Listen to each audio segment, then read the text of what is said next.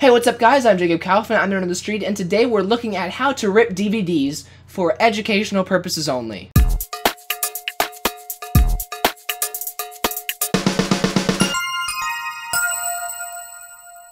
Now, a while ago, I did a video on my channel on how to rip DVDs using VLC.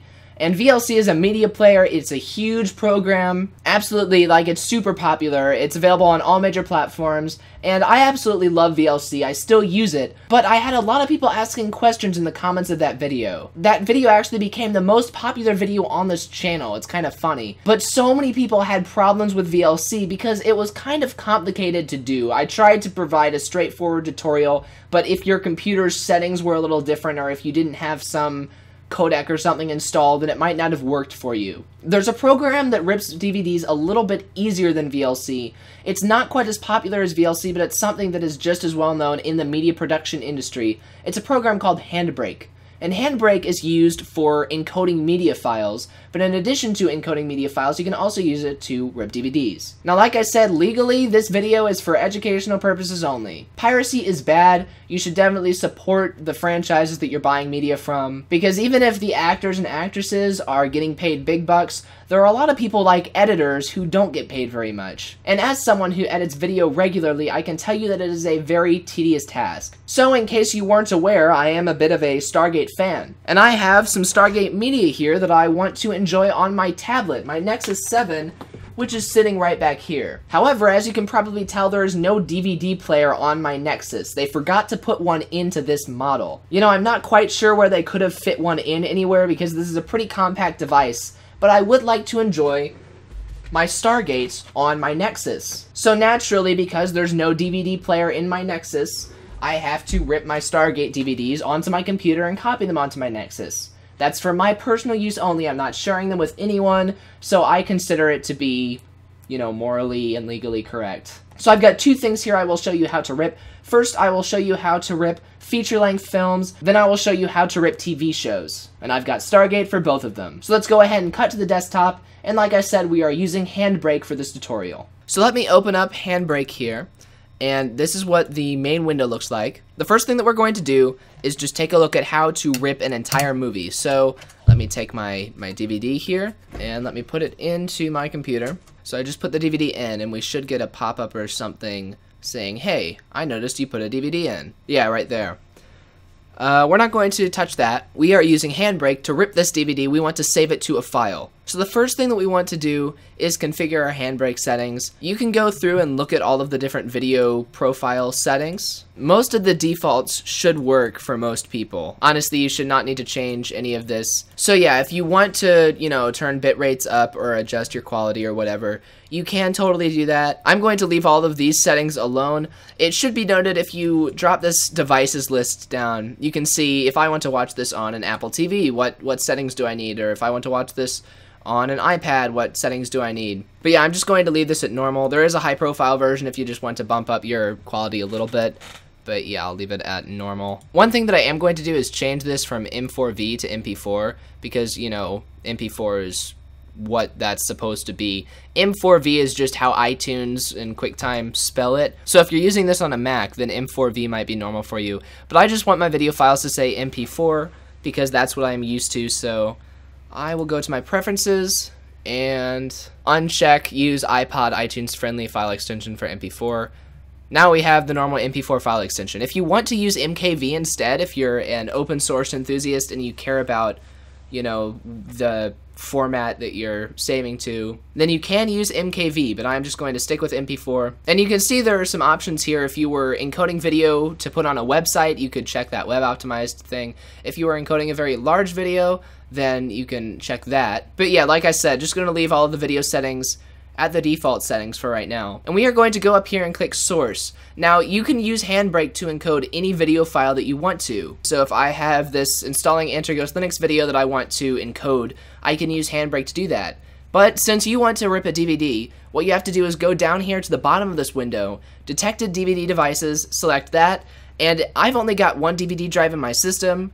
If you've got multiple, then just, you know, trial and error until you find the one that works. So I'm going to click on that, click OK, and it is going to go into my DVD drive and get some information about the movie that I have in. And it is called Stargate: The Ark of Truth. It's not called Ark of the Truth, it's called The Ark of Truth, so I will change that. But aside from that, it's spot on. So you can see it's scanning titles, so it's going through and finding all of the different video files on the DVD. And it's going to find the title that it wants to rip, and it's going to select all of the chapters, and it is going to give you just the entire movie. So that's what we want for this first tutorial. You can see there are a lot of different titles on this DVD. That's because there are like bonus features and there are different menus and things. But of course, generally the longest title is going to be your movie. And yeah, you want to select the first chapter all the way up to the last chapter. So if we just wanted to rip this to my videos folder, just take this DVD, save it to an MP4 file. All you have to do is do what you just did, click start. And you can see down here, scanning the media file, and it will immediately begin encoding. The time it takes to do this will vary depending on how fast your computer is. You can see I've got 8 virtual cores up here, so I'm running at like 120 frames per second right now. If you're on a slower computer, this will be slower because it is not just ripping the video off of the DVD, it is also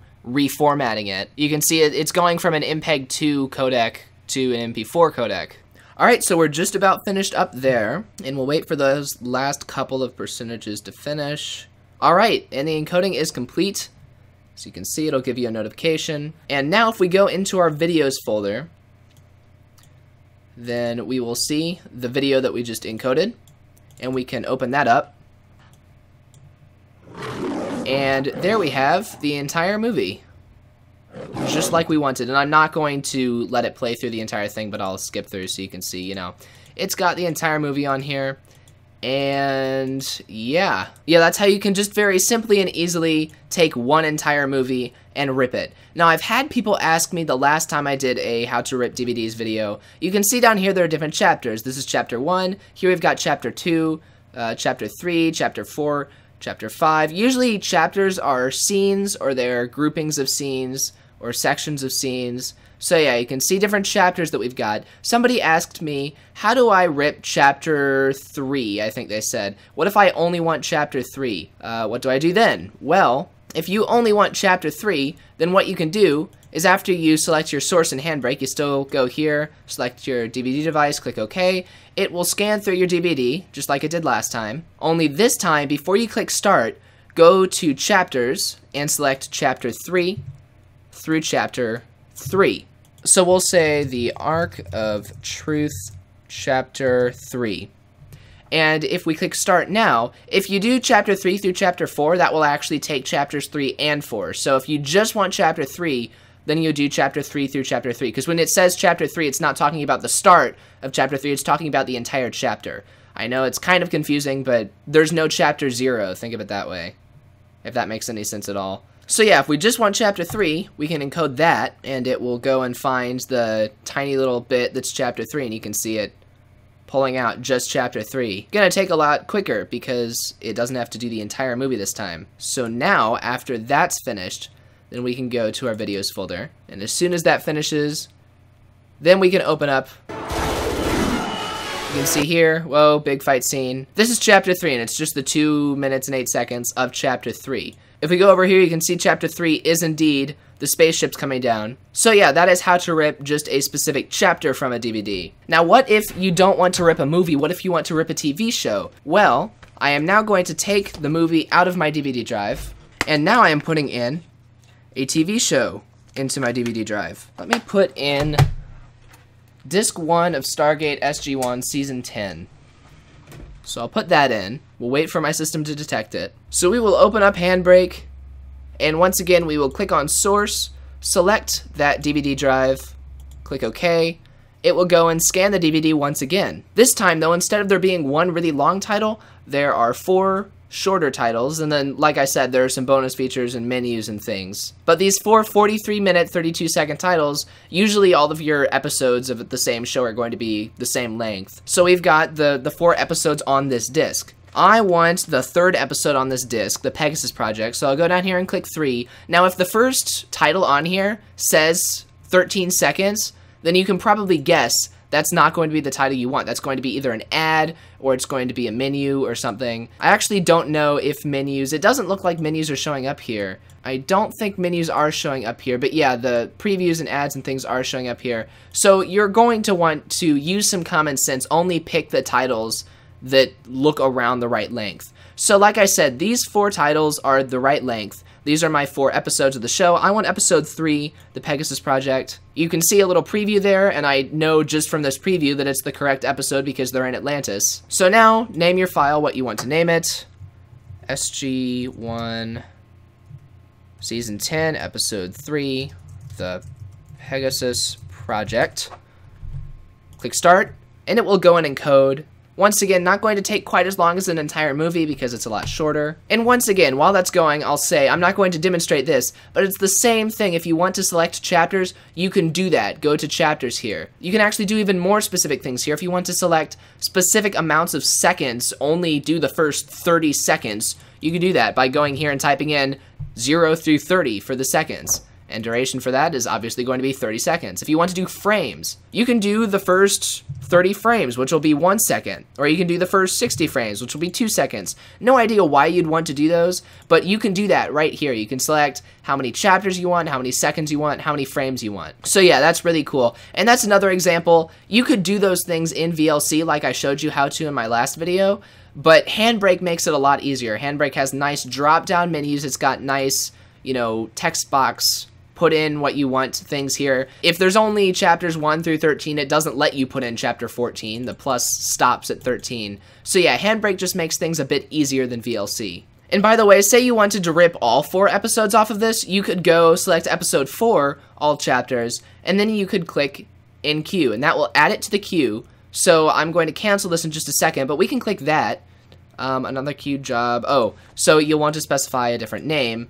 What's episode 4? Episode 4 is called Insiders.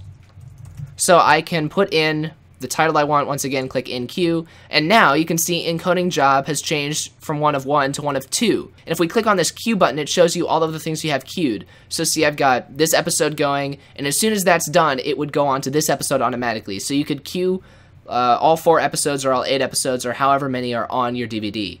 Now I'm going to cancel that because I don't actually want to rip that, but that is how you could queue multiple episodes or multiple titles for ripping. If you want to go and customize your video settings, you can hover over any of these things and it will explain to you what they do. For instance, this is the quality slider. You normally want to go somewhere between 22 and 18.